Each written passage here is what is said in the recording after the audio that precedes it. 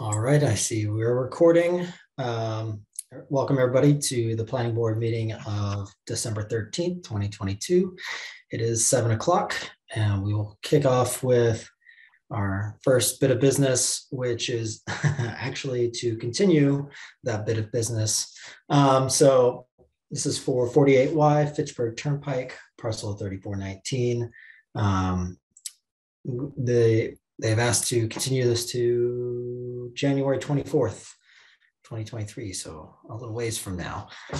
And we do need a motion for that. Would anybody like to make a motion for that? Also need to yes, also need to accept the time extension. Yes. You want me to bring that up? Linda, do you want? Okay. Linda has it. Linda's willing to do it. I have it right in front of me. Go ahead, Linda. I move that we continue the public hearing on the definitive subdivision application without discussion to January 24, 2023 at 7 p.m. For Quarry North Road LLC to create a one-lot subdivision with access from the town of Sudbury for the Concord portion of the tract at 48Y Fitchburg Turnpike, parcel 3419, and accept a grant of a time extension to January 27, 2023 for the planning board to file its decision with the town clerk. Second. Thank you, Mark. All right, we'll take a vote as the people I see. So Mark? Yes. Linda? Yes. Andrew? Yes. Sue? Yes. And I'm also a yes. And in doing that vote, I realized I didn't take a check-in of board members before starting that off. So we'll do that really quickly just as a formality. So those that are here, so I just kind of doing this again. Mark? You're here. Linda? Here. Andrew? Here. Sue? Here. Nathan, this is Nathan. I'm here, and we know that Haley will not be joining us this evening. Sorry for forgetting that, guys. Okay, on to the administrative items. The first one will be the Historic District. The Historic District Commission has a planning board designee. I think do we have somebody here who's going to do the introduction? Yes. Good. All right, I will hand it off then for that. Oh, you're muted now. Go ahead.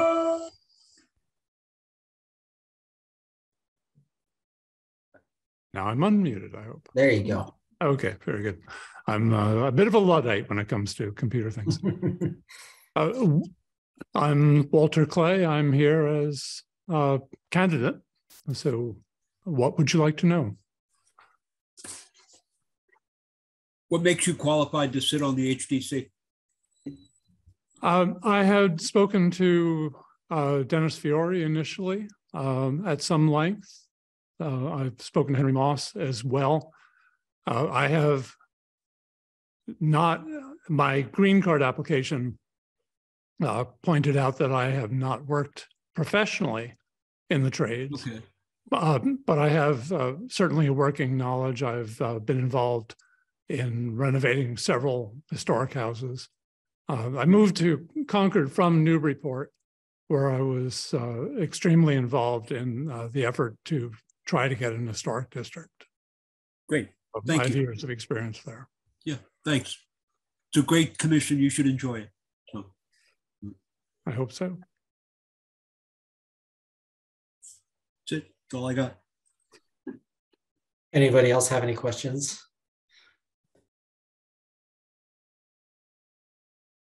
Need a motion? Do you need a motion, Nathan? We would need a motion if there are no other questions. I can make up answers if you No.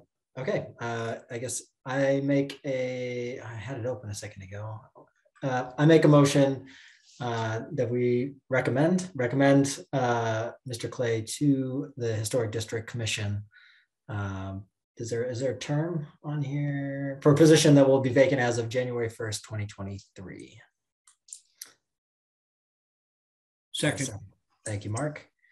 Let's vote through. Mark, you're the first one I see, so back to you. Yes. Linda. Yes. Andrew. Yes. Sue.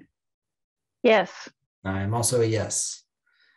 So that was quick and easy. I look forward to hearing more about your activity on the HTC. Well, I look forward to it. Thanks for your contribution, Walter. Yes, thank you for your time in there. Well, thank you for the consideration and the approval. All right, and then we have a West Concord Advisory Committee member appointment recommendation. Ms. Hammond. Going as Pilates. I have no idea how that happened. I don't know. So I'm Nicole Hammond. I've lived in West Concord almost 20 years, between the Thoreau School and Cousins Field and our lovely little village. And it has always been a dream of mine since I was a child to live in a village. And I feel extraordinarily lucky to live in West Concord. Are there any questions? They just for us, I guess we know. I don't have questions for you. I didn't know if I was going to be voted upon. They just said that I might want to drop in on this meeting and introduce myself. I used to do development, and I think one of the keys to the development that I did for medical research and outreach programming was education. And that's when, like, my love of the community, as well as making sure that the people know what is going on and get involvement within it, really piques my interest. That sort of answers the question I was going to ask, what your primary focus and interest would be within the West Concord Advisory. Well, it'd be education, but it would also be looking at my background with sociology prior to development. And I love studying the study of aggregates, which is groups and populations. And we have a variety of populations from what I have seen in the last 20 years here, between Minuteman, the 3 preschools or daycare centers, as well as the nursing home, people that work at the prison. There are also the office parks. And then even within this community, one reason why I like it so much is that we know our neighbors. I play with a 8-year-old, and I walk a 103-year-old home sometimes. So I love the diversity of ages. It seems to be getting more diverse in backgrounds than when I first moved here in some ways. I'm hearing more languages being spoken. I am concerned about the rail trail and the train. I know about what has been going on a little bit with the train deaths and the crosswalks and whatnot there.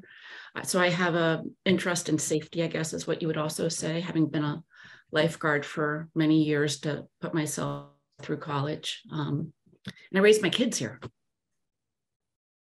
who are now full adults on their own, but they love nothing more than a Walden pizza, and they have to go to Tea Cakes and get a Tea Cakes cookie for every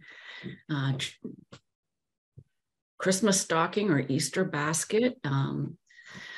It was interesting. I was in the post office today mailing a card to my mother, and I heard people talking about why the 5 and 10 closed. And they were coming up with various ideas. And I was like, should I step in or not? I just walked over and I was like, oh, it's because Maynard retired. And like, oh, he retired. And I said, yeah, that's because Chris, his stepson, passed away, unfortunately, a while ago. And he was the one that was supposed to take over the 5 and 10. I still remember the Mandrioli. So I like the idea of having a little bit of the institutional background, nothing like some of my neighbors who have been here for 98 years, believe me. But for my 20 years, the institutional background, as well as moving forward into what its current needs are, really interests me. Great. Are there any questions from board members to? Yep. I wanted to comment. You sound like an excellent and very dedicated candidate for the West Concord Advisory Committee. If I recall correctly, you have not had a chance yet to meet with them because your green card came in too recently? Correct. So I read about it on Nextdoor last week, and I've been asked to be on a variety of committees, and I choose them carefully because I want it to be because if it's something that I deeply, deeply care about and have meaning to me. And so I sent in my information last week, and lo and behold, I'm here talking to you guys. Oh, wonderful. You sound like a great candidate to me. Oh, thank you. Thank you for volunteering. Oh, I look forward to it. Mark, Linda, or Andrew? No questions. Nope. All right. With that, would somebody like to make a motion?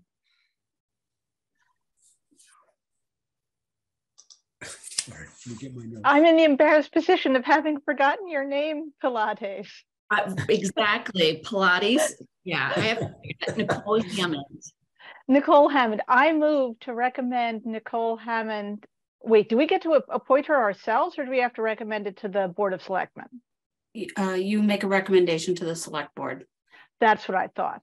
I move to recommend Nicole Hammond to the Select Board for appointment to the West Concord Advisory Committee. And I'll second. Thank you. All right. Mark? Yes. Linda? Yes. Andrew? Yes. Sue? Yes. And I'm also yes.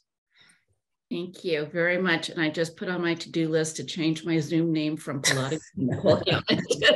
You're very welcome. I'm just going to say, you have, all the people we have on here at any given time, you have one of the nicest background of arranged things. It's very neat.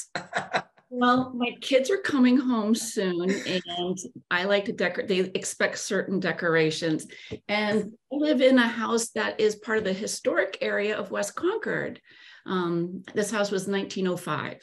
That Bloomfield Apperson family. If any of you guys remember that wonderful family, they were here for many, many decades. They live in the house. But thank you. By the way, I have my kitchen door closed. That's okay. A little messy in there. All right. Well, thank you for taking the time, and enjoy the holidays. You too. Bye, guys. Bye-bye. All right. And then we are on to our third administrative thing, which is the housing production plan adoption. So in a previous meeting, Marcia walked through the housing production plan. And so during this meeting, basically, if there's any sort of last minute questions or anything from board members that Marcia is able to answer, or Elizabeth, this is the time for that. And then we can take a minute to vote on our support of it, right? That's what, yes. So approval of it, actually. Approval, yes. Do you want sort of a synopsis of the comments heard and what was done to this latest edit? The Sure. editing? Sure. Yes. Okay. I just wanted to say we received multiple comments from multiple sources, which included our public forum and follow-up from the public, the planning board, select board, League of Women Voters, the DEI Commission, and the steering committee for the housing production plan, as well as the various housing groups that were involved. And we had 3 layers of editors going. J.M. Golson Associates did the first round of edits. Then Liz Rust, our Regional Housing Services Office director, did the second set. And then I did the final edits to incorporate and streamline and make sure things hung together. So I hope I know that there's going to be here and there some glitches or some things that don't quite hang together, but all in all, we've had a very robust editorial group looking at this and looking over everything. So some of the highlights of the changes, we added the need for family housing and for group homes for people with disabilities to foster diversity, equity, and inclusion in the community. We identified a couple of new ways to preserve existing smaller homes. We added Concord Center as a location for MBTA community zoning because a portion is within a half mile of the Thoreau Street Depot. And we listed 2 potential sites for 40B in Concord Center. We removed the two farms that had been identified as potential 40B locations from the list. There was a large contingent that were concerned about that. We revised the language about the reformatory branch trail, some of the details of that, and updated the information regarding the MBTA Communities Act to reflect the recent changes adopted by the state just this week, or just last week, and then added the list at the very, very end of creative thinking ideas from the League of Women Voters, because we didn't incorporate all of their creative thinking ideas because there had been no forum to vet them. Their comments came in on late in the day on November 30th. So we were trying to get as much as we could done before we met with the select board on December 5th. And then we took the select board's comments and last minute comments to edit this past week. So, or just at the end of last week, we got everything done by Friday and distributed and posted so that you would have a chance to review it. So those are the sort of the highlights that I am aware of. If there are any specific questions, I will try to answer them. And I know that there are representatives here from the Concord Municipal Affordable Housing Trust and the steering committee who can fill in if I don't have the answers at hand. Thank you for that, Marcia. Are there any questions from other board members? I feel like we did talk about 90% of this during the prior meeting quite extensively. So I just have a quick comment and a quick question. First of all, it's an impressive document, Marcia. The people involved in it should be complimented on that. It's very comprehensive. Okay, so and this has been vetted by all of the agencies and commissions within the town that are party to this. You know, we have a bunch of different housing groups, and they've all given it their blessing. We've had representatives from all of the housing groups on the steering committee, and both the Concord Municipal Affordable Housing Trust and the steering committee have recommended approval to the select board. Okay. I mean, because it's obviously their purview. You know, they, I'm sure, spend a lot of time on this, far more than I do. So, okay, thank you.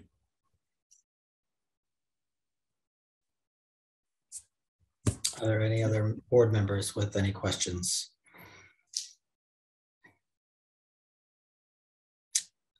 Okay, then I guess we can move forward with making a vote for approval.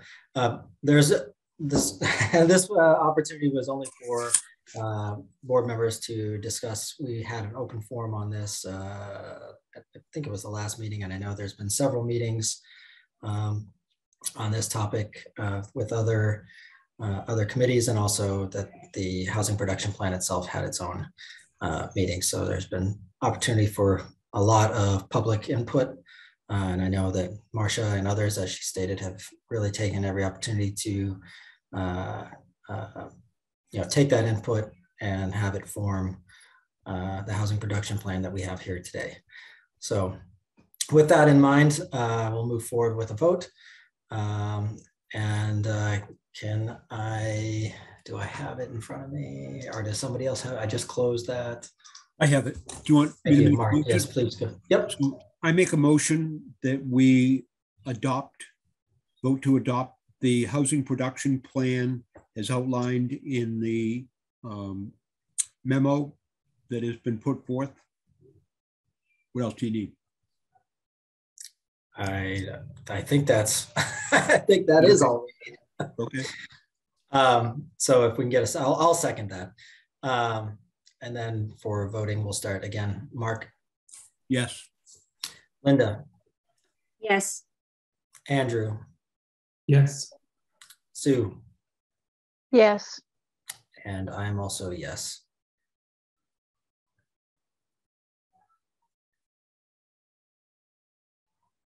Is Marcia frozen? She is. It looks that way. Well, I was going to say thank you to her for Yes. on this. So we have to give that to her later. Or she's so elated. All right. So, okay, we'll move along to, where is it? Item number 4, potential 2023 annual town meeting warrant article, Department of Energy Resources Municipal Opt-in Specialized Stretch Code of 2022.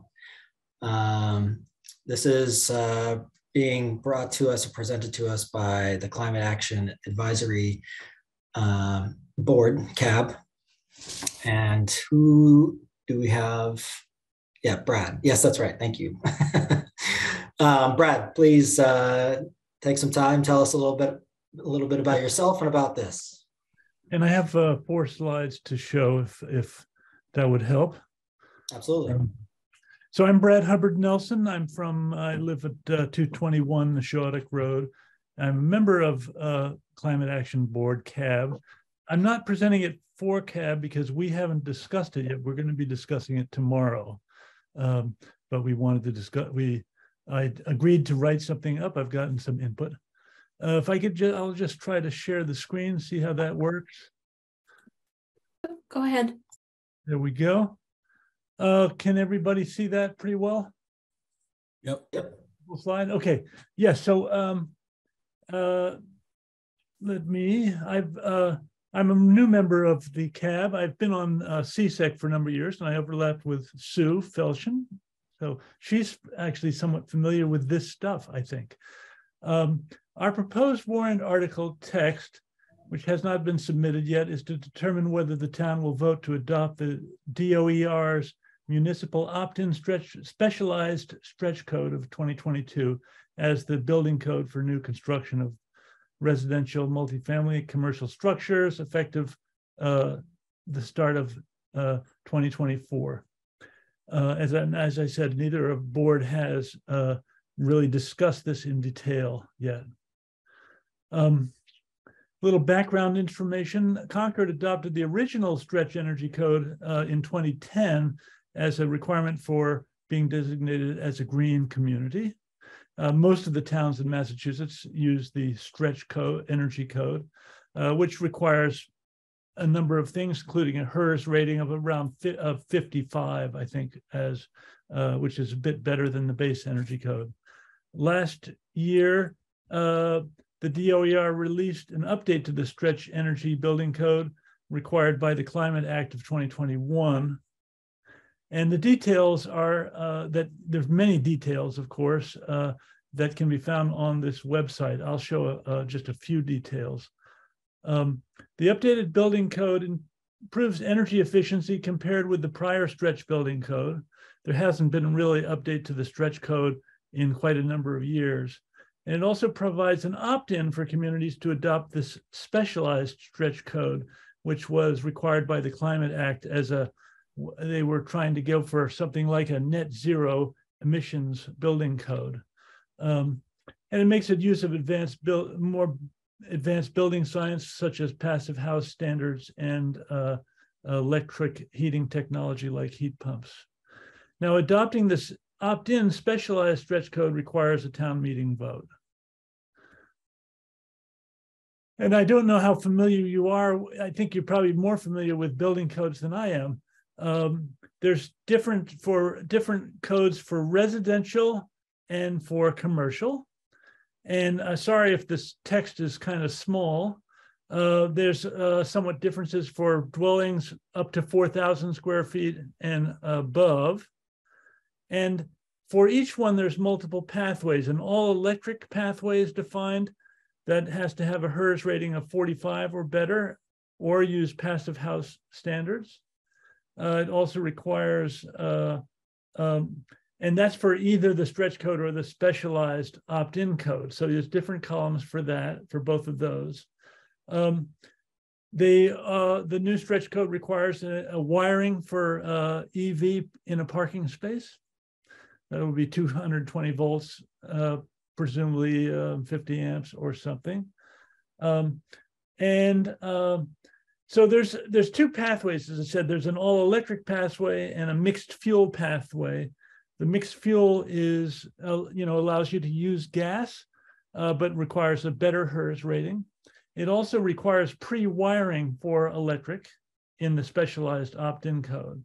So the idea is maybe you could install natural gas, but the state has a goal of getting to net zero emissions in 2050. So you build the house such that it's ready to go for being all electric. And in this case, for a mixed fuel case, it also requires you to install solar PV in most cases. And for dwellings above 4,000 square feet, it's kind of pretty much the same. They actually require, for the specialized code, requires HERS 0, meaning net zero emissions, where solar PV or renewables basically offset any emissions from the fossil fuel if you use it. So there's a lot of details here. There's even more details for commercial, and I'm not really going to go through this slide except to say that there's codes for offices and schools, hospitals and labs, multifamily above 12,000 square feet, and small commercial, all with the same sort of all electric pathway or mixed fuel pathway. So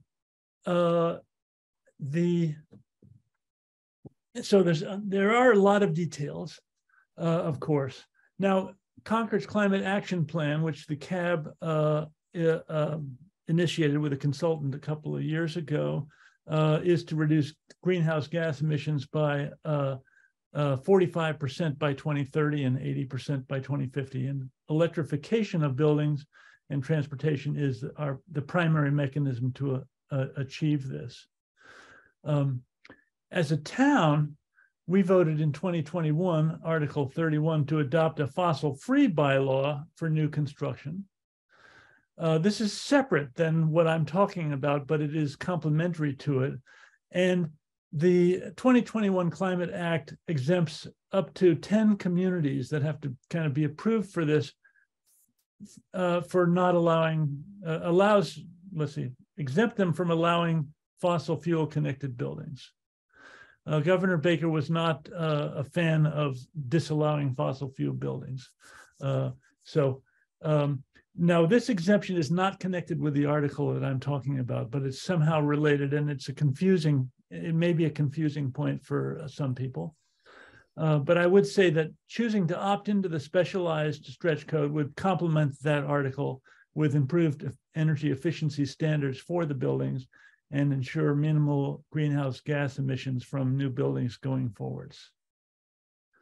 And that's pretty much what I have to say this evening. I'm not, I'd love any input you have into what the warrant article should say, or what you might need to know more about it. Thank you for that. I just want to actually take a step back and talk about the mechanics of how this is going to get through to this upcoming year's town meeting. So this still needs to go back to CAB to get sort of ironed out, finalized. And then where are we in terms of, is CAB going to be basically putting this through to town meeting as a standalone warrant article, or are you going to be doing this through the select board? What pathway has been decided? I believe that part of the next meeting within CAB. Right. I think there's some decisions to be made. I believe it will be moved by the select board. And I believe that the 2010 article was moved by the select board as well. Yeah. Sue might be able to correct me if I'm wrong. Yeah, so actually what I found out that it was CSEC that actually put forth the 2010 warrant article through the select board. And it was actually a CSEC member who moved it on the floor of town meeting, but it was through the select board that they designated CSEC to put forth that warrant article, which is, I believe, how the process will happen again this time. Okay. And how are we looking on time? When does this need to be in by? So draft warrant articles are due by this Friday, the 16th. And then final warrant articles, the warrant closes on January 4th. Okay, so basically what's going to happen is CAB has a meeting tomorrow. You're going to have your draft version that's going to go in on Friday. I'm walking through making sure this is going to hit all the marks in terms of time. The drafts are due only to allow town council to review the warrant articles to make sure there's no fatal flaws, before they get actually submitted to the warrant. It's easier to correct a draft warrant article than it is to correct a final article once it's been submitted. So, CAB will meet tomorrow, and they'll submit their draft. They may have to have an extra quick meeting before January 4th if town council comes back with any recommended changes to the article, the warrant article itself, not necessarily an explanation, but just the actual warrant article itself, before the warrant closes on the 4th. Okay. Okay. Good. And then it will be aware of the time crunch for this. So. And then it will be part of the select board's public hearing for town meeting. But I imagine between March and usually it's the planning board has their required public hearing in March, and typically at that meeting, the board also discusses whether they wish to take a position on other warrant articles. So that would happen at the public hearing in March. Okay. Great. Are there any questions from any other board members? Yes, from Linda. Yep, go ahead. Just the wording that you have for new construction of residential, multifamily, and commercial structures. Maybe just think about that. I'm not sure that multifamily isn't residential. And then what about mixed use? I'm just not sure. Maybe Elizabeth could help with wording that would be encompassing, or maybe that's how they have it in the, but I tend to think that maybe we need some thinking about just how that's described in terms of the article. Yeah, and so this would be a conversation with CAB and what the full intention is is for the article. It's either higher level words which encompass everything. So residential would be single family, multifamily, two family. So that would encompass all residential, or whether you take the description down to single family, two family, multifamily. Those are three different types of residential structures. Then there's commercial structures, and then there's mixed use structures, which is residential and commercial projects. So that's that distinction. Okay. I noticed this too, and I had in mind that given the short timeline for the warrant closing, you can always change your motion later to make it apply less strongly, but you can't make it apply more strongly. So if it turned out you left out mixed use and you needed to add it, you couldn't, because that would expand the four corners of the article.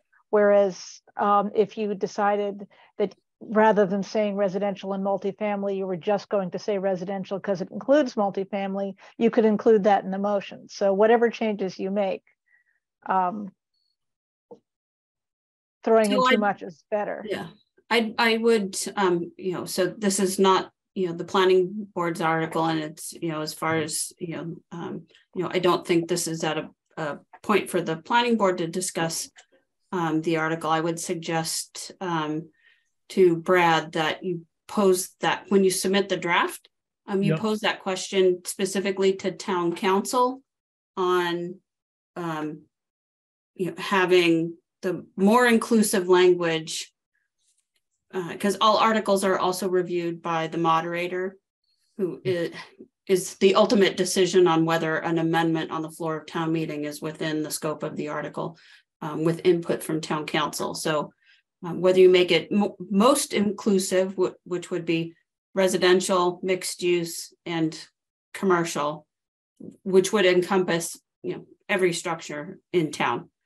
And then, you know, whether, you know, if there is an amendment on the floor of town meeting, going back from that to, you know, exclude or, you know, single family, or exclude multifamily, or exclude single family, or exclude mixed use, or, but so that's a conversation that CAB should probably have, and then pose that question to town council and the town moderator. Now, question for you. I don't know. I'm going to look into the building code and see if they talk about mixed use. If there's a building that's mixed use, is it obvious which code applies to it? And I'll have to look at that. Which code, as far as the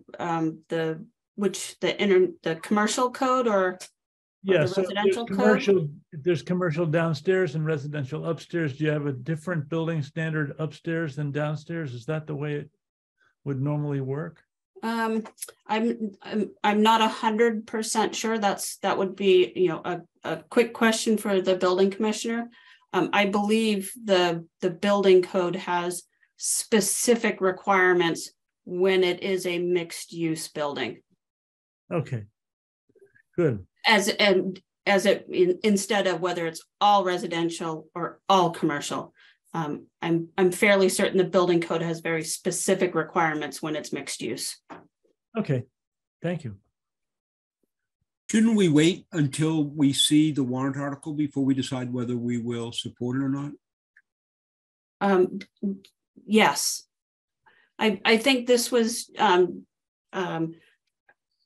this is something that, you know, has had a lot of discussion. And I think, you know, having Brad come and just giving a heads up to the planning board that. No, I think it's great. And obviously I think we should probably let the town vote on whether they want to do it or not, but. So. Well, Brad, I'm glad you shopped it around and brought it to us tonight, because this is the first I had seen it. I actually have a couple of questions and comments about the explanation box, but I assume I should email you and take it up offline, Brad, rather than take up the meeting's time for wordsmithing. That would be fine with me. Totally fine. All right. Yeah, I don't think we're not taking any sort of action on this at this point. So this was just an informative opportunity. And I appreciate, Brad, you taking the time to share this with us, and I look forward to it. Hopefully getting all the way through. Likewise, thank you very much. Thank you. I do see we have one public comment question about this. And since this is a new item, Carol, go ahead. Great. Sorry, my internet's a little slow here. Can you hear me okay? Yep. Okay, perfect. So this, I had a question in line with what Elizabeth and what Susan was bringing up, that because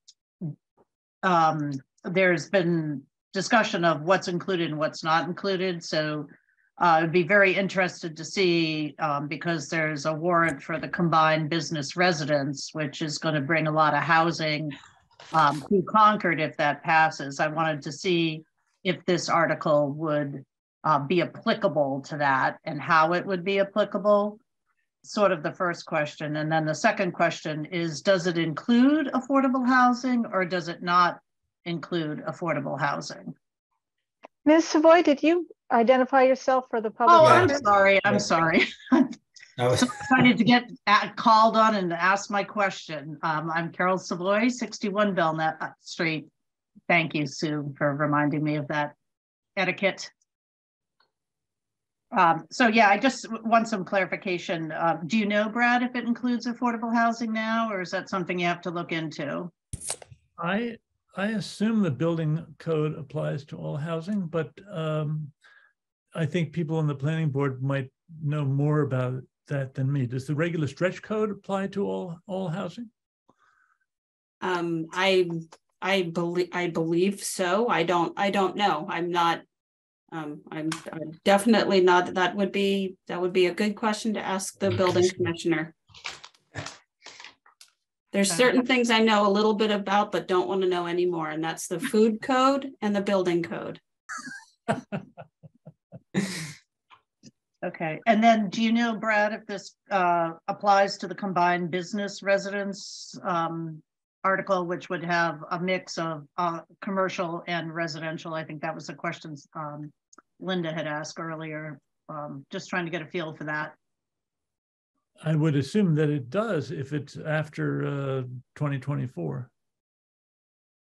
Affects any building you pull a permit for and build.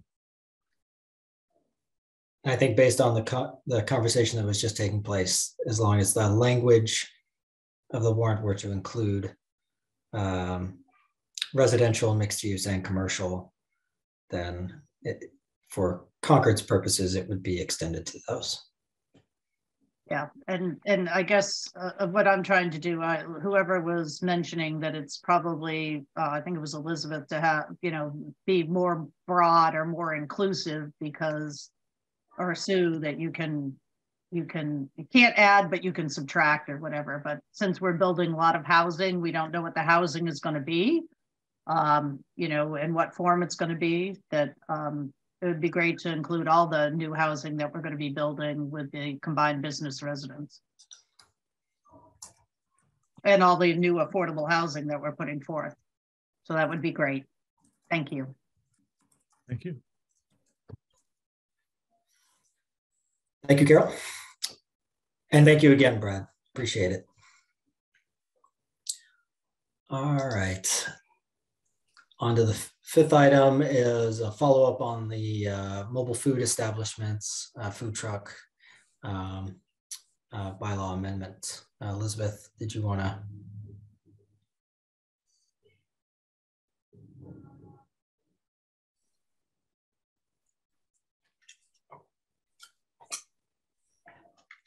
Oh, you're muted still. So attached is the board got sent a revised draft bylaw, again, based on feedback I got from people in the community, additional input from the public health director, and most of the changes were in the explanation, but in the warrant itself, item C, the feedback I got from one actual restaurant owner as well as the public health director was to previously it just said a mobile food establishment was limited to 52 days a year. And the comment came back, and the reason for that amendment to include an operator and or property was the example given You may have Tico's taco truck, and Tico has 9 taco trucks.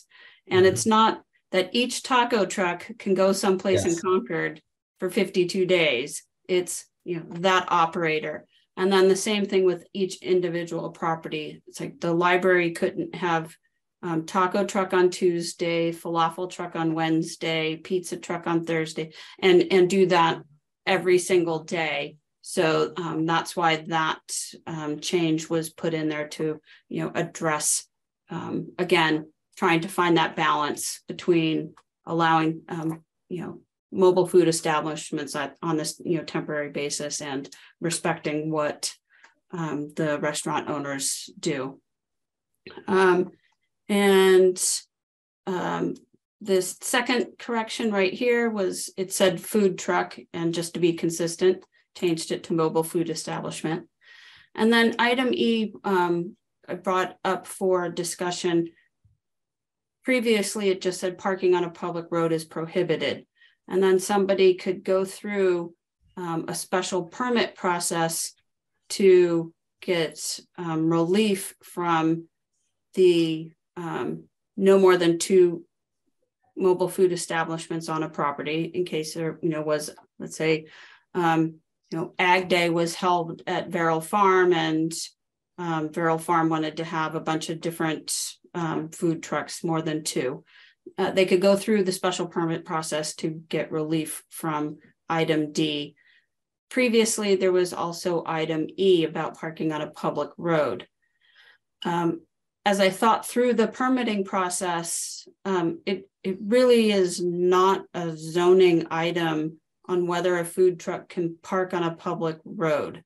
The Board of Appeals does not have any jurisdiction over who can and who cannot park on a public road. So I felt that if there was a type of event,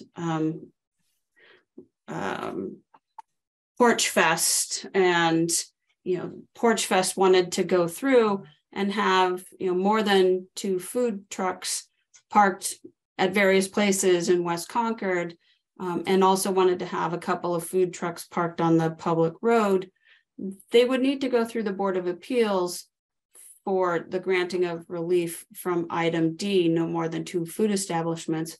But it would be up to the select board whether they wanted to allow a food truck to park on a public road. And that would be part of that process. The Board of Appeals would accept and, you know, take in an application for a special permit, and that person would have to have already gone through the select board to get authorization to park on a public road. So I think adding this section under item E, I then don't think you need to also have it down here in the granting of relief section. So I put that out there for the board's, you know, discussion.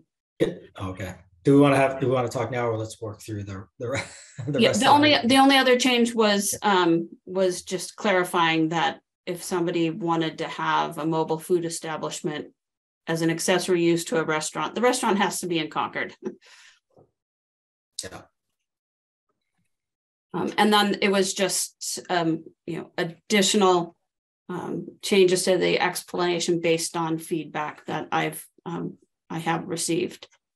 And I did have a chance to speak to another restaurant owner today, and about this and the fast food restaurant amendment. And he was generally in support of both of these. He was going to take a much more detailed look and provide comments back to me before the board's meeting on January 3rd. Great. So my question was sort of around the Porch Fest, or you have it there too, the tree lighting ceremony, that sort of thing, where there are a lot of people, and it's not really limited to a particular property. So what if in that scenario there's a food truck vendor who's not directly affiliated with the organization or organizations that are putting on the event, who wants to be able to have their food truck either on the street or adjoining street where these events are taking place, how do they, I mean, they still have to go through the same process, I get that, but I guess how would that work? So if there's a separate one that isn't affiliated with or sponsored by Porch Fest, we'll just stick with that as the example. Can they still go to the select board and ask for the ability to park their food truck on a street that just happens to be one of the ones that Porch Fest is doing, and that there's one of the bands playing for Porch Fest? So I mean, they would. They could still go through, make the request to the select board, but the permitting side of this through the police department and the health division, they will either have to have the authorization from the select board to park on a public road, or they have to have written authorization from a property owner to park on that property. Yeah. So there is that check and balance, and how I envision this. Let's say let's think about Porch Fest, and they've been working with a bunch of vendors and the local restaurants to come up with a scheme that works for everybody and finds that balance. Then if Tico's Taco goes to the select board and says, hey, this weekend I want to park up on Church Street, the select board's no, we have Porch Fest, we have all these vendors that have been working with the West Concord Advisory Committee and the West Concord Junction Cultural District, and there's already going to be 10 food trucks along with the restaurants that are going to be open, and so I mean there's going to have to be that informative process, but that's how I would envision it happening. Okay, I didn't know. I just didn't understand sort of the mechanism that would be in place in basically exactly what you just outlined for them to, basically lay the groundwork to deny a permit for them to be there. It's beyond my understanding, so I appreciate the walkthrough on that. But I do have a follow-up question on that, which is if we take item E away from special permitting on the grounds that it's covered by the select board authorizing it, is there a standard process for the select board to authorize things, or do we need to specify anything about that? No, so I mean, I would never specify in zoning another board, committee, or department's application process. So we'll leave it up the to select board. The select board may decide that you need a license. They may decide you need a permit. They may decide that you just need to make a request, and they vote.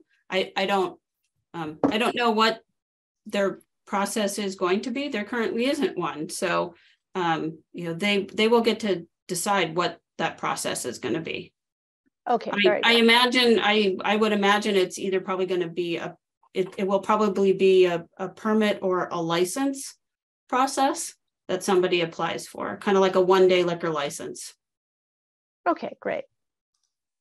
I did have another question about the addition of in Concord, but maybe we should finish discussing the previous page changes first. Sure. I don't have any other questions. So Sue, if you're the only one, I think. I have a question. And it's just if a mobile food establishment gets approval from the Board of Health and gets approval from a private residence, could they set up on that private residence and charge for food? I mean, I sort of understand on a private residence, if you're having a wedding or a graduation party or whatever, that, you know, that's not going to upset anybody. But if you have a private residence that's on a, you know, fronts on a busy street or across from a park or something, it would be odd to have them, you know, charging for hamburgers and hot dogs on a summer day.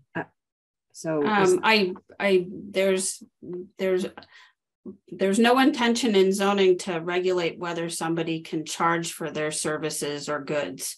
So I'm going to assume that if, you know, 52 days a year, a property owner wants to have a food truck come because they, you know, they like Tico's tacos, and he sets up for a couple of hours at lunchtime, and that property owner pays for food and other people come and buy food. I think that is the reason you're trying to find that balance between what, you know, is 52 days a year too much? Is 52 days, you know, should it be, 30, 60? I don't know. I mean, you have to start with a number somewhere, and maybe that's part of the conversation, during the public hearing. And, one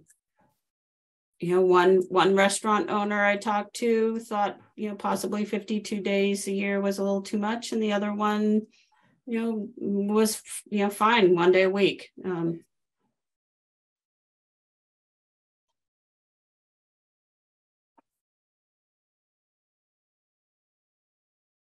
I don't think under zoning you could include something that says, so long as so long as that vendor isn't charging. Right, but right now we have commercial and residential zones, so that, for example, you can't set up a restaurant in your house and have people coming all times of night and day, and parking on your lawn and enjoying the food. But this essentially would be an easy way to run a restaurant legally off your front yard, but only 52 days a year. No, you could not, unless you actually had a restaurant in Concord, because that food truck has to go someplace. Yeah. You can't run a food truck out of your house. Right, it would have to go away at night. But you could have it drive in every day and go away every night and park. Well, actually, that does bring up my next question, which was where you said you added in Concord below. So the intent is, in fact, to make sure that every food truck is an accessory use of a Concord restaurant and not somebody else's restaurant. Well, so you can't run a food truck out of a house. That's not possible under the food code. Right. When I said run it out of a house, what I meant was have it come to the house for its sales, but the truck would have to be serviced elsewhere and parked elsewhere and stocked elsewhere. So part of this is, it's not just thinking about the zoning, it's the feasibility. Is it feasible, financially, is it feasible that somebody, Tico's Tacos, he owns a house in Concord, his truck and his base of operation is in Waltham, and he brings his taco truck to his house 52 days a year. Is that possible? It's possible. Is it likely? I don't think so. I don't think it's terribly likely either. I just wanted to understand exactly what we were talking about.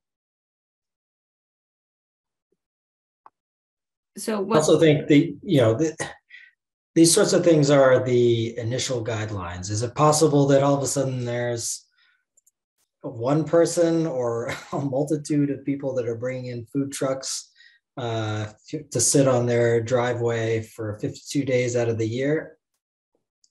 I don't think so, but if that were to happen, then this could always be revised. And all the more reason to put it forward as soon as possible so that we can get it settled before the 250th anniversary. To your point, this last section right here. So an accessory use to a restaurant in Concord is specifically to allow an existing restaurant owner to have a food truck associated with their restaurant. Because currently under zoning, it has to do with the food code, and the zoning has to allow a mobile food establishment to be part of a restaurant, so that under the food code, that restaurant can go through the permitting process to be a commissary for the base of operation for that food truck. So if the food truck is not permitted to be associated with the restaurant, then you can't have, reasons to be cheerful, or Adelita's would not be able to have a food truck parked at the restaurant. Okay, but this edition of in Concord does not actually precludes a food truck from outside of Concord from locating itself in Concord, as long correct. as it's properly permitted through other means. Okay, Correct. That was what I was wondering about. Then this seems good to me.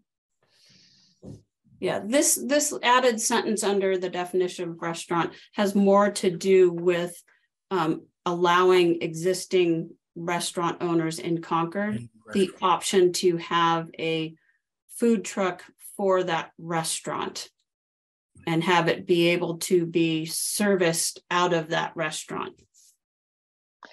Right. I remember when you first when we first had this on our agenda, you pointed out that it's just not possible under current bylaw for Correct. any Concord restaurant to have any food truck, period. And Correct. so this is what would allow it, which is great. Yeah.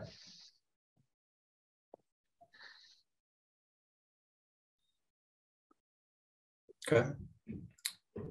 Any other questions from or comments from board members? And do we need to do anything else? I know we're obviously no. I mean, what will happen is I'm still hopefully getting input from different people. I will finalize this draft warrant. Yeah. Well, and the other two for your meeting on January 3rd. And then at that meeting, if there's any other tweaks to the explanation, or the board would make those final changes and then vote to submit these warrant articles for the 2023 annual town meeting. Okay, great. Elizabeth, I'm still trying to figure out if you. Go ahead. Just one question. Part of this process, I think, is to control it, as we've talked about. What role do the police have in determining the licenses and permits, Elizabeth? Do you know that? So once again, kind of like the building code and the food code, I know enough that the police. I was just curious. Yeah, no. The police department, they're required to get a peddler's and hawker's license.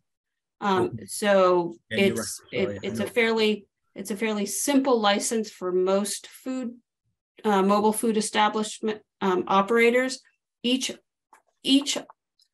and from what I understand, it's the actual operator of each food truck. So it's person based, the peddler and hawker's license. And then there is an added, I believe there's an added quarry check specifically that's allowed under the state law regarding ice cream truck vendors. That makes sense. Okay, thank you. I see that as part of the sale phase to it, is to control, who comes in and, what goes on there. That's all. Thank you. Yep. I'm still just trying to determine, Elizabeth, whether you really like Chico's tacos or you really don't. I'm not so sure it's politically correct. Okay. But no, I think that's the name of the taco truck that parks at the farm stand in Littleton. Okay. Is it? Oh. So I can't remember. I just can't remember. I would have said Carmine Subs or something. I mean, I don't know. I just can't remember the name of the hot dog truck. But I don't, Nathan, did you want, so I know there's a hand up from whether you want to take questions on each one as we go along, or I just fine by me. Might be easier. It's just the one for right now. So Stephen Bader, yes, go ahead. I suspect Elizabeth is going to say this is the food department, not the zoning, but my question is, and I'm late to the discussion, has there been any discussion of the trash generated by food trucks, and whether Public Works has reached out to you or you've reached out to Public Works? I don't know quite where the trash from these food trucks will end up, but it may not end up where we think it will. That actually is a specific requirement. So each food truck is required to go through the health division, part of that permitting process for each food truck. And I believe it's part of their base of operations license, which is the license, the community where the food truck resides at the end of the day. And but under the food code, there are specific requirements for each truck as far as hand sinks and potable water and holding tanks, and they have to have specific provisions for where trash can be disposed of for that food truck. And so it part of the license for the food truck, there is requirements that they be able to handle trash associated with that food truck and be able to take it, store it on the truck, bring it back to their base of operation and dispose of it. So that's why the community that issues the base of operations, you're talking about that food truck gets evaluated for its food truck license. The restaurant gets evaluated for its ability to be able to handle not only the restaurant operation, but the operation of the food truck. And trash is one of those things where they have to be able to accommodate that. I hate to play the bad guy, but I believe it's required by state law and not a mere matter of etiquette that people identify their name and address. Yes, so, thank you, Mr. Sue. Bader. I'm being horrible about that today. Yes. And I'm remiss as well. Stephen Bader, 7 River Street. Sorry, Sue. Sorry. No problem. Sue's on it tonight. Thank you for your question, Steve. Thank you. All right, yes, let's move along to fast food.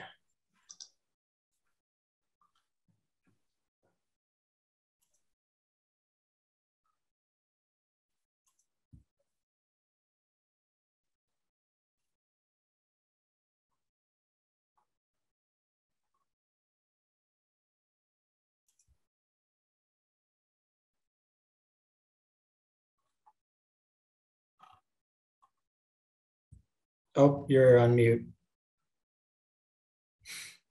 So I did not make any changes to the bylaw language itself from the previous version. Okay.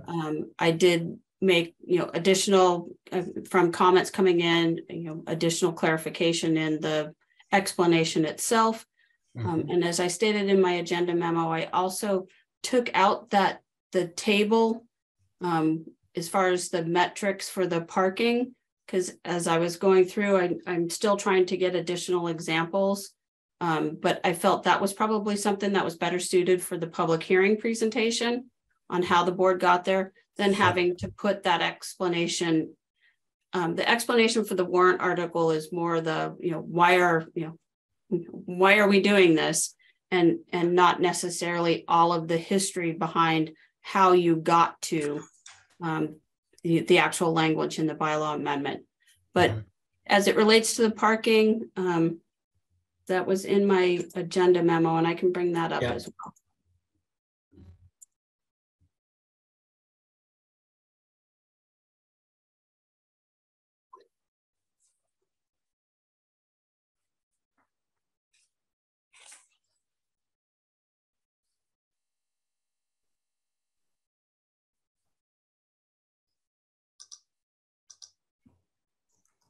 I was able to get more information. I talked to the owner of Bedford Farms Ice Cream, and he was, I sent him the draft bylaws, and I'm waiting to hear back from him as well. But his initial reaction is that he was definitely in support, of this, and based on the metric as far as the number of employees he had on the largest shift and the seats, and then the square footage, I have not been able to confirm.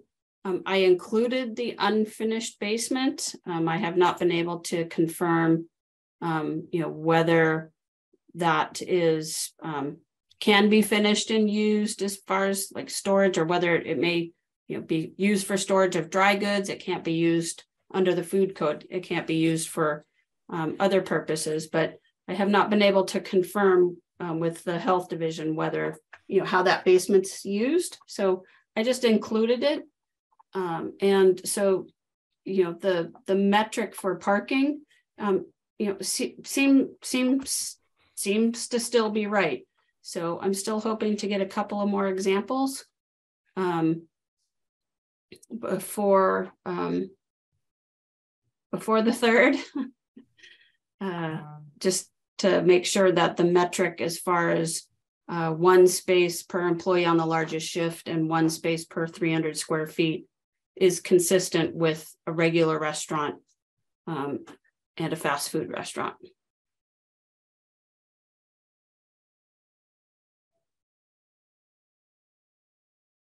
Yes, Linda. I have a question for places that may not in the past have been considered a restaurant, and I'm thinking of places like Crosby's or the Concord Market, where they might have food now that you consider that they take out. Would that affect then their parking requirements, or would that? No, because Crosby's and Concord Market will their principal use will always be retail. Yeah. Okay, so it's driven by the principal use. Yep. Okay. Yeah. And if someone's principal use is a restaurant, would then the fast food restaurant affect them as well? Or not? No, I mean it comes down to the definition. So I'll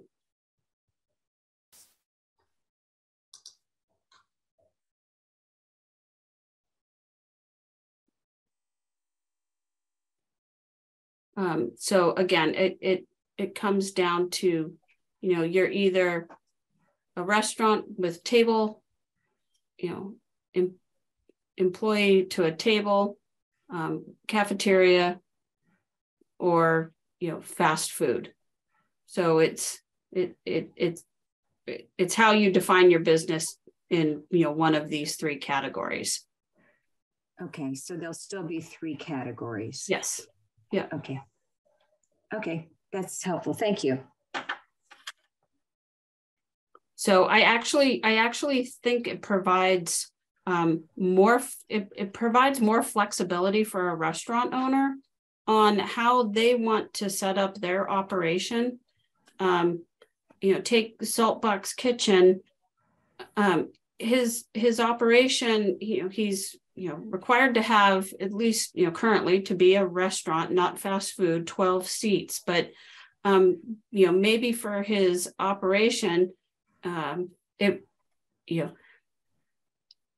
10 seats works better, and he can change a little corner to, allow a pickup counter for pre-made sandwiches.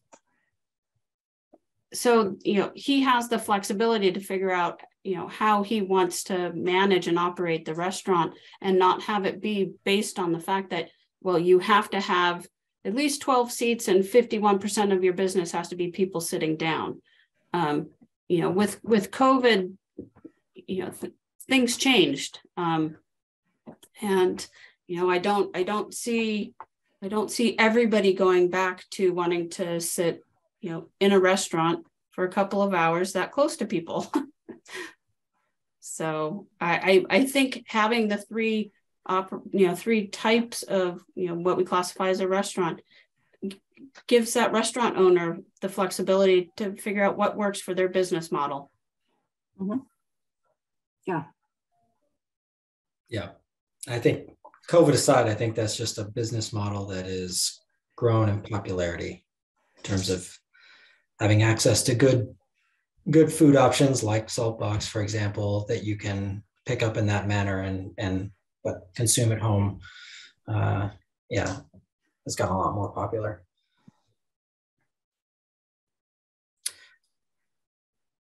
All right. Any other board questions or comments? So I can, and then combined onto the combined business residents.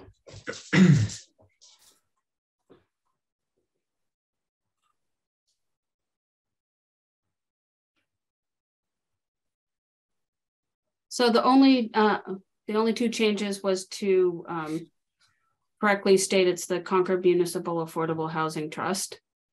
And then again, changing the explanation based on comments and questions that have received. The highlighted section is, I got Claire from Sue, clarifying this sentence, which kind of didn't make sense, and the way she suggested it made much more sense. So that was the only other change.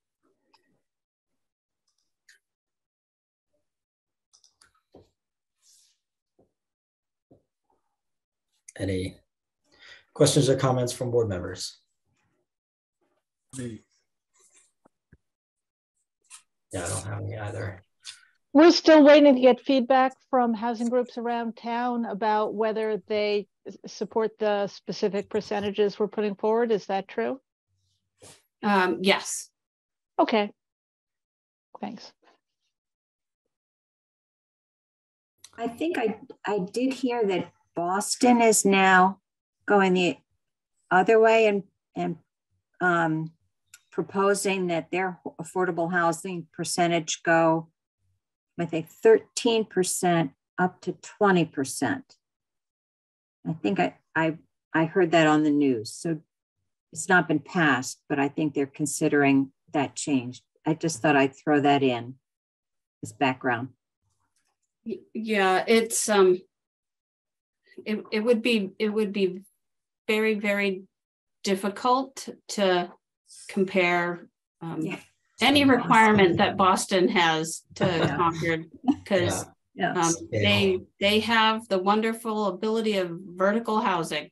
Mm-hmm.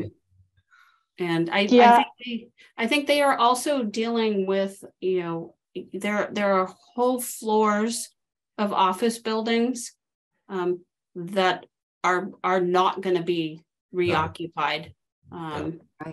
So I think they are looking for ways to diversify and those unoccupied floors in those office buildings, and this is a way to do that. But they're probably not talking about 1 or 2 or 3 units. They're probably talking about a lot more, which our bylaw, in fact, would cover under 20% if we had such large spaces. That's right, Elizabeth? Yes, I mean, they're talking hundreds and hundreds of units at a time. Wow, yeah.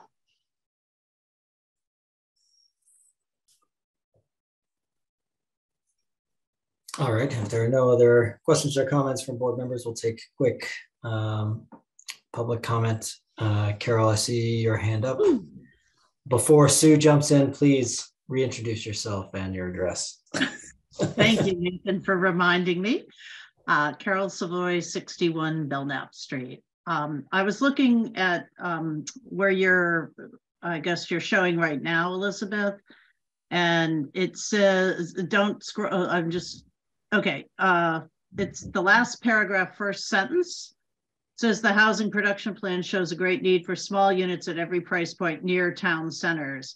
Could we put the word all in front of town centers so people understand? And then after the word town centers, you see what I'm talking about? Right where your cursor is, near all town centers. I, for one, would rather not do that on the grounds that it's debatable whether 9 Acre Corner is a town center or not. And I think it's clear enough that town centers means whatever people feel town centers are. I don't know what other people on the board think. I can tell you from a planning perspective, 9 Acre Corner is considered a business district. It's not considered a town center. Okay. So then all town centers would be, or maybe Concord Center, Thoreau Depot, West Concord Business, and West Concord Village. Right. So maybe you could do a parentheses after center and just list them as you just did, so it's clear to everybody what we're talking about here.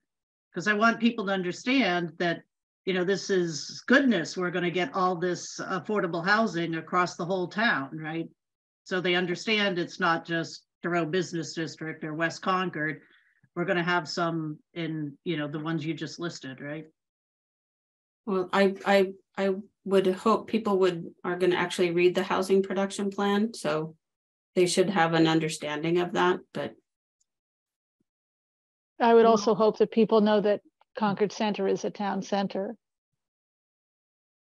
Maybe not. If people read it fast, they'll just say, yeah, whatever, you know, oh, that means West Concord and Thoreau Business District. And the housing production plan is, you know, 114 pages. I doubt most people will take the time to read it. And one of the corrections I was going to make on it, it just says on one of the items, page 15, item 8, it just says in Concord and doesn't explain what Concord is. So I think it would be good to define it. You know, it can't hurt. You know, you're explaining things to people. People read these things and, you know, just read them quickly and don't know what they mean. So if you define it for them, they'll know exactly what you mean. I'm sure we'll put up information as part of our town meeting presentation and as part of our hearing that we will hold in February. Yeah, but not everybody will go to the hearing. Not everybody will go to town meeting. We'll go to town meeting. That's but so that's why when you get the warrant going to town meeting, then they don't get to vote anyway. Exactly. But my point was, when you get the warrant in the mail and you look at what they are and you say, am I interested enough to go to town meeting to vote on this? If you understand what it means, right? Some people won't go to the hearing, but they'll see the thing in the mail and they'll say, oh, that means everything. You know, I like that. I don't like it. I want to go vote for it. Right. So that's why the warrant is important, because that's kind of what people give a cursory pass at to see if they're interested enough to go vote.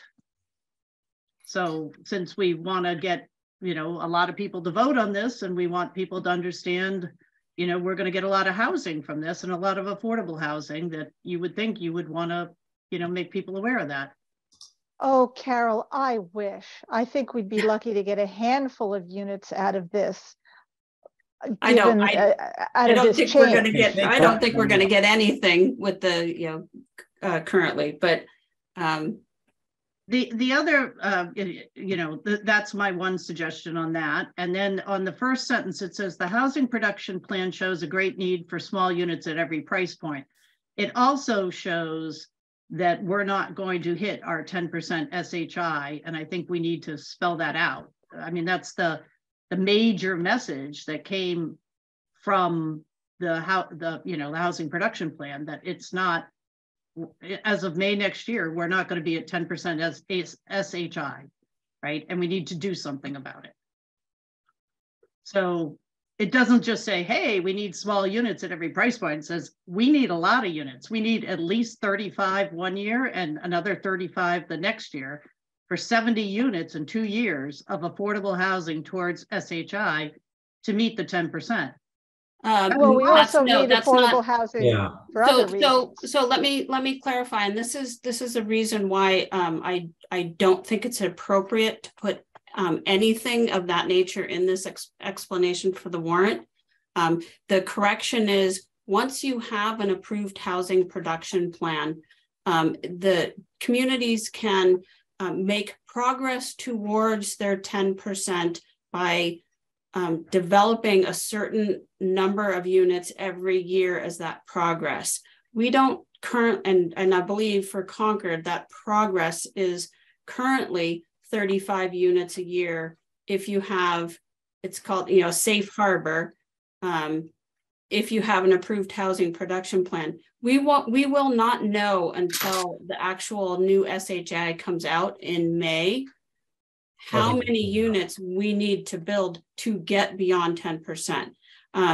We at this point, it could be anywhere between 8 and 85, 90. We don't know, because part of the SHI count also goes to group homes, and we don't know how many group homes there are in Concord, or whether some have left, some have not.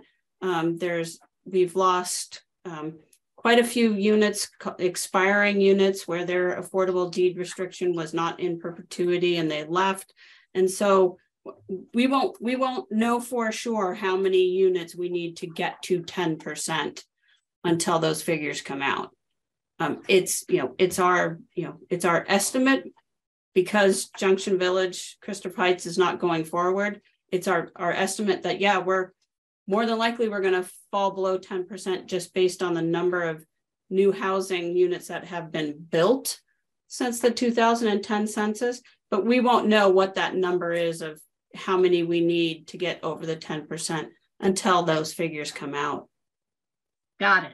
But I guess what I'm trying to say is it shows, the housing plan shows, number one, we are not going to be at 10% SHI by May 2023. We're not going to say how much below. It's likely that we will be below 10%. Right. So that's what I was saying. You should say that here, saying it is likely that it shows that it's likely we will be below the 10% SHI, and it shows a number of small units. I just think people need to know that we're not going to hit SHI, and we need those SHI units, right? Or we're open to unfavorable, or whatever you call it, 40B development, where we don't want it, right? Well, we need a lot of SHI units, so right. And we need them not only to stay above 10% affordability, but also because we desperately need affordable housing for people living in Concord. Right. No, I agree with all of that. I'm just saying that we need to let people know that we're not going to be at 10%. And then when you scroll down, is that, I'm trying to see where you are, the reduction affordability, both affordable and small commercial, while improving. So that sentence where it says, while improving or maintaining the town's affordability ratio, how are we improving the town's affordability ratio when we're reducing the number of SHI units here? Because units don't get built. Developers would rather not build any housing units at all than make an entire affordable unit in a very small project. Exactly. Right, but what you're doing is increasing the number of units being built, just general units, market rate, right? Like 1 to 4 units. You don't need any affordable housing. You just pay into the affordable housing trust, right? So now you got 4 units of market rate and 0 units that are SHI, affordable, 0. And money in the trust that can be used to buy down, for example, a unit that is whose affordability is expiring. Right, but you're only getting, let's say, 10% of $500,000, like 50 grand. That's not gonna buy down much in Concord, right? It's better if you get $500,000, right? So it's not really moving the needle. So how could you say that you're really improving the town's affordability ratio? Because you're allowing more units to be built at less than 10%. And then of the larger. So Carol, I'm going to step back, because from a planning perspective, we have no idea how many units zoning is going to create.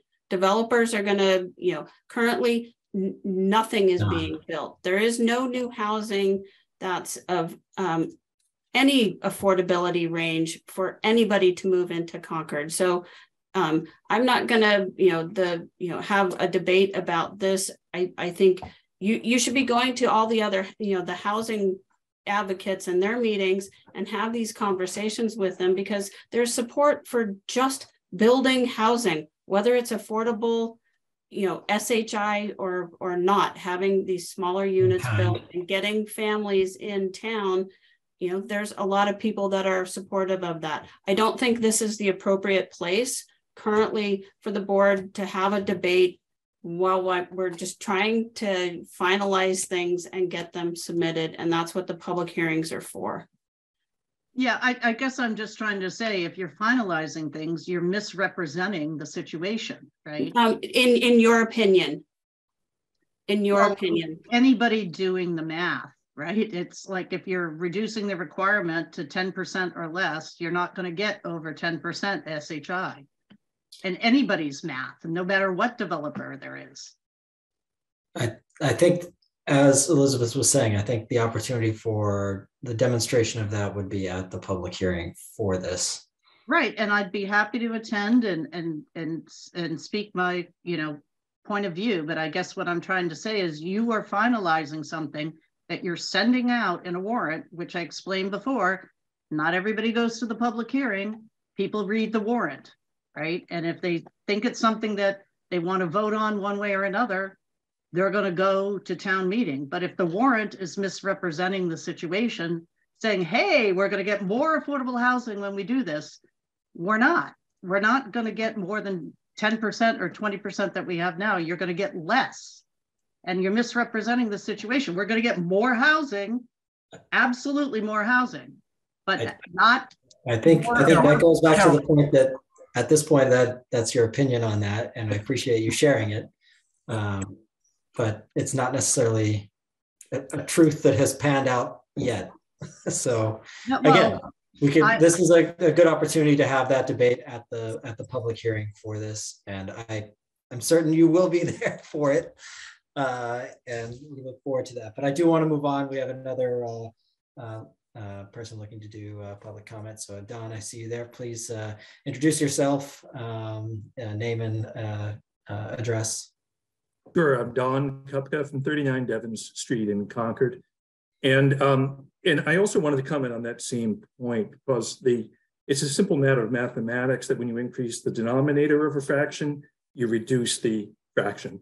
And I thought it was a misrepresentation. And if anyone can show me it by mathematics, how increasing the denominator raises the fraction, I'd love to see it. But if we build 10 more units of housing without any more affordable housing, we've worsened our problem. That's all. And so I just would prefer if we are clear in the, well, I think to Carol's point that we don't misrepresent it. That's all. Thanks. Thank you, Don. Well, the article does says improve or maintain. I personally consider it more likely that we would maintain than improve, but I can be hopeful. How could it be maintaining it if we're increasing the denominator without increasing the numerator? Because we would increase the numerator based on monies deposited in the Affordable Housing Trust, which would eventually be used. And it would not be improving instantaneously. There would be some form of lag since the monies must be collected and spent later. But once things, the lag should have eventually, once things start moving, turn constant rather than increasing. So I've checked with some folks on that to say, could we actually maintain with that payment? And the answer was absolutely not. We need units now. We don't need to be reducing this ratio. And I'll leave it at that. Thanks. Thank you, Don. Pamela, I see you want, if you can, just in the interest of brevity. Quick question. Pamela Dritt, 13 Concord Green. How did the 50,000, the percentage of contribution in lieu of building an affordable unit amount get set? Because it seems to me that a solution for this would be to increase that to the point where it was at least half as significant as the cost of building such a unit would have been. Can so we? there has been no amount set. It's based on the project. It's based on the market rate units. It's based on exactly how many units. It's there is no amount. There is a formula for determining the amount, and you can plug in any kind of numbers into that formula and get a general idea of what the result would be. Correct. I could not tell you what those numbers would be based on a project. The finances for a development project of 8 units is different than a development project of 175 units. Yes, but if they're doing 8 units, they would already have an affordable unit in there. We're talking about 1 to 4 units. Is it 1 to 5 units? So what if it was 4 units and they were all studios? That would have a different calculation than 4 units and they were all 3 bedrooms. Yes, but it would be the same formula. It's based on the formula that's in the bylaw here. And according to what kinds of theoretical examples we could put in there, the amount of money generated would not be enough to have the town like significantly raise the money that we could use to buy down units or to extend their time. I think we should reconsider the amount of money that I'm very much in favor of this plan. I really do think that kind of burden should be off small projects, but I think that the amount of money that it should raise for the Affordable Housing Trust in order for the town to create more units should be higher and is not going to be a burden on the developers if we do that. So that the fractional comment was put for the board's knowledge, because again, I'm not going to try and debate this tonight, was put forth from the housing groups. So I can ask them to, because it's based on average market sales price. So maybe they're able to give a current example, but that's something I would have to ask them. Thank you, Pamela. I do see, before you unmute yourselves, I do see Don and Carol, you've raised your hands again. We have talked about this at some length, and I know we will have another opportunity to discuss this. So I do want to go ahead and move move forward at this point. May I follow up on a question I asked at a previous meeting, which was what percentage of housing in Concord in the last few years has been built under projects that would fall under this, so I could get some sense of the magnitude of the issue. Thank you. In the past couple of years, none. The last project that was built was the two units over Concord Outfitters.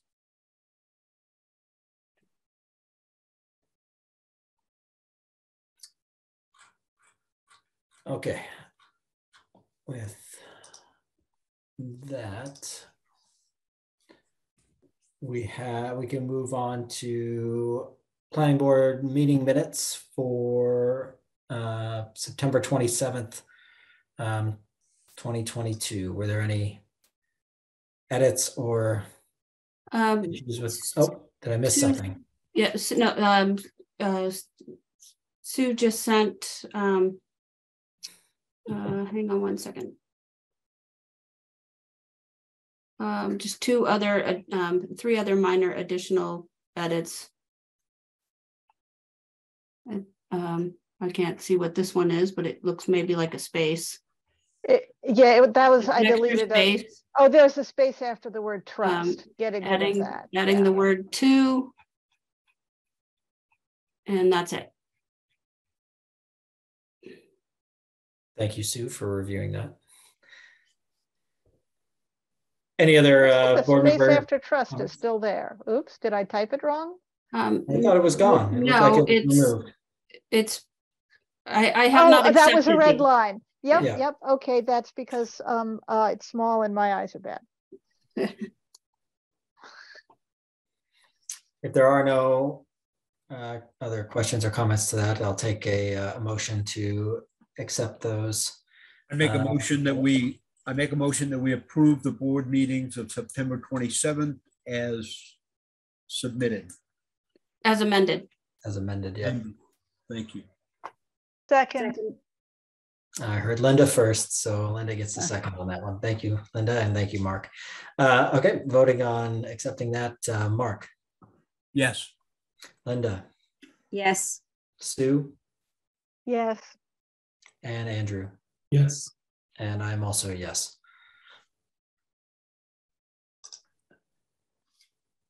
All right, any liaison reports or town planner? So what the board will be seeing at your meeting, I don't know if it's going to be January 3rd. It might be January 3rd because the 24th is getting kind of late.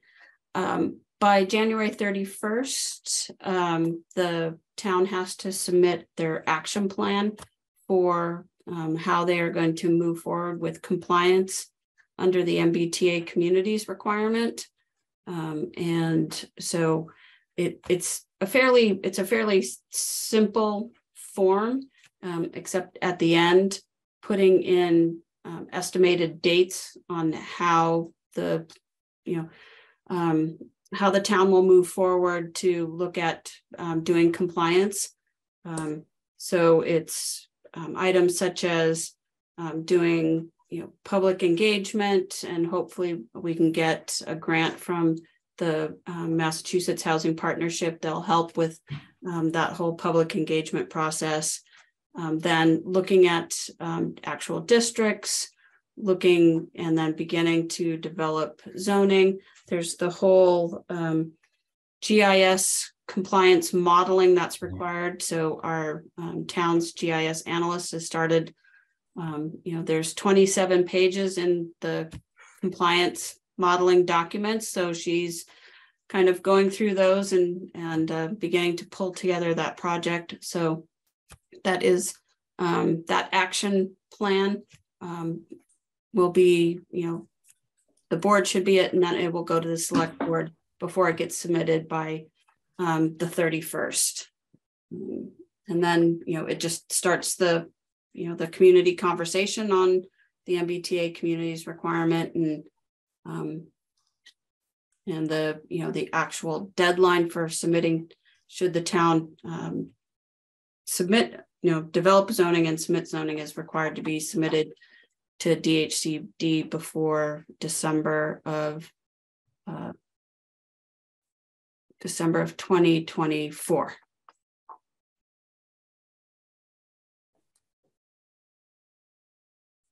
Okay.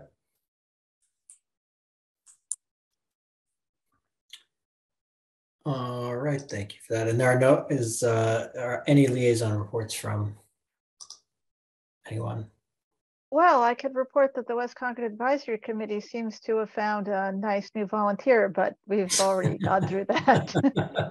Spoiler alert. Yeah, thank you. All right, if there are no other liaison reports, take a second for general public comments. So, Carol, feel free to unmute yourself and reintroduce yourself. Sure. Carol Savoy, 61 Belknap Street. I had a question on the MBTA Act. The MBTA guidelines that came out said that Concord needs to build 1,000 units within a half a mile of the train station to be compliant. Actually, I think it was a little over 1,000. So is that what you're looking to do as part of moving forward with this, is to, tell the state how we're going to build 1,000 units within a half a mile of the train stations? So I'll clarify, the MBTA communities requirement does not require communities to build anything. And it specifically states that in the guidelines. So it's requiring communities establish zoning at a minimum of 15 units per acre. And then it requires communities to have, I can't think of the word, there's two metrics. There's the zoning of at least 15 units per acre, but then you have to go through this compliance modeling, which is the GIS analysis, to show whether it's feasible to build. And it's a little over 1,000 units in a particular area. And that's the whole GIS modeling side of things. Right. But don't we have sewer infrastructure problems that we can't do it, wetlands and all those other things? Yeah. So that's specifically stated in the Department of Housing and Community Development guidelines. There's a specific sentence that is in there that says, communities are going to develop this zoning, but doesn't, they realize that it doesn't mean that, things will get built. There's other factors that go into actual development. And that's the whole point. Zoning may be a tool, but there may be infrastructure, there may be roadway, there may be drainage, there may be site constraints, there may be topography, there may be wetlands. There's a lot of things that go into whether an actual project can be built. And that's not part of zoning. And that's recognized in the guidelines. Right. So you're going to change the zoning. I'm not going to do anything. So whether the select board, the planning board, and other boards and committees and the community through public engagement, wishes to move forward. But for the town to remain in interim compliance, you submit your action plan.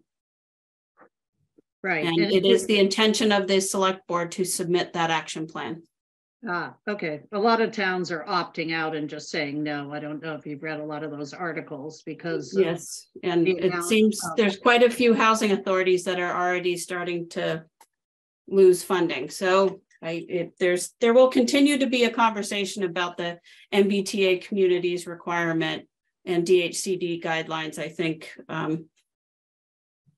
at a much higher legislative and state level. Yeah. Right. We don't get any funding from those sources, do we, Concord? Every housing authority gets funding from the appropriation of the legislature as far as the local capitals project. I don't know what that is. I don't know if somebody at the housing authority knows how much that is, but Right.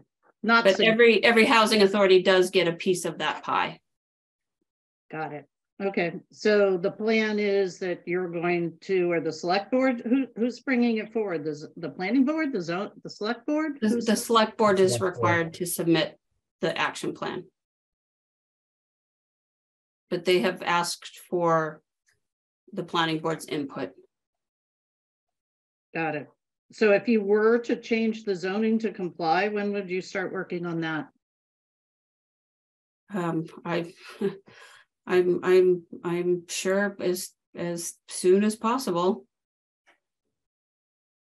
Okay, and that zoning would comply, would say you could put 1,000 units within half a mile of each train station, of a train station.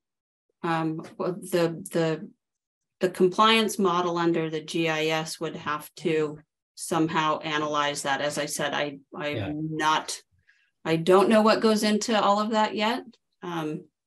But right, well, that's the requirement from the state and the MBTA Communities Act. That's what they put out. They gave Concord, they listed it, they said 1,000 units or more. So we have to come up with that within a half a mile of a train station or the two train station combined. So that's 1,000 units, you know, it's a lot of housing. It once again, it specifically recognizes that communities probably that won't be built. Yeah, it's not physically possible for that many units to be built in around either train station, whether you zone for it or not. Right, but even if you zone for it and you get half of that, that's still 500 units. That's a lot of housing in Concord. Big increase, you know, big increase on the school system, big increase on the infrastructure, big increase on traffic, big increase across the board. It's significant. And I imagine if somebody goes through the development process, there would be a lot of input during the public hearings. I'm sure. All right. Thank you. All right. Not seeing any other hands for public comments. I will take this opportunity to close the meeting of December 13th, 2022 at 8:52 p.m. I appreciate everybody's time. Thank you very much. And we'll see. Have a wonderful holiday, everybody. Yeah, have Merry Christmas. holidays. Happy solstice. Bye.